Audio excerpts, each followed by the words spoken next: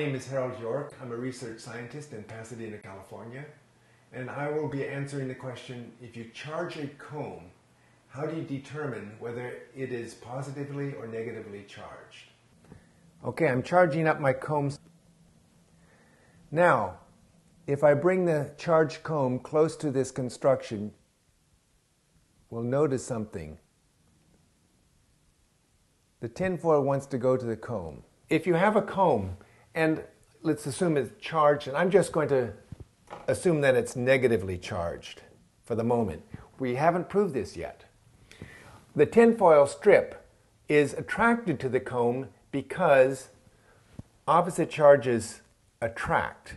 And so what happens is, in the tinfoil strip, because it's metal, the tinfoil strip becomes charged also at the end, and then they attract each other. So there's a force on this tinfoil strip towards the comb. When we have now a battery, which is positive on one end and negative on the other, and again our charged comb,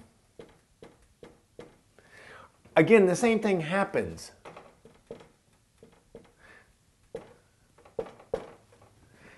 That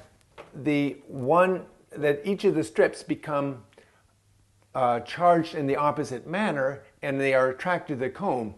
But one is attracted stronger to the comb, and that is the one that is already positively charged, the positively charged side. So to see whether or not our comb is negatively charged, we would have to see, is the positive side of the foil attracted more than the negative side? Thank you for watching.